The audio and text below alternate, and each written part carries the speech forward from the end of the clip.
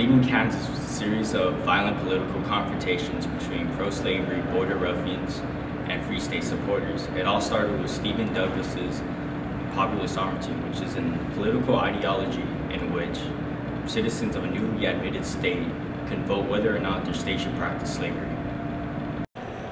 Not in any common lust for power did this uncommon tragedy have its origin.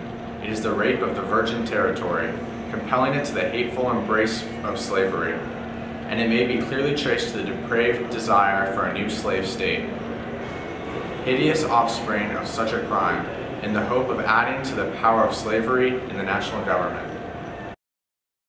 Slave power. Butler can't even speak.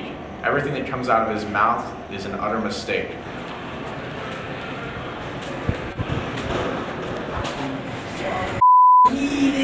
What's up, fam?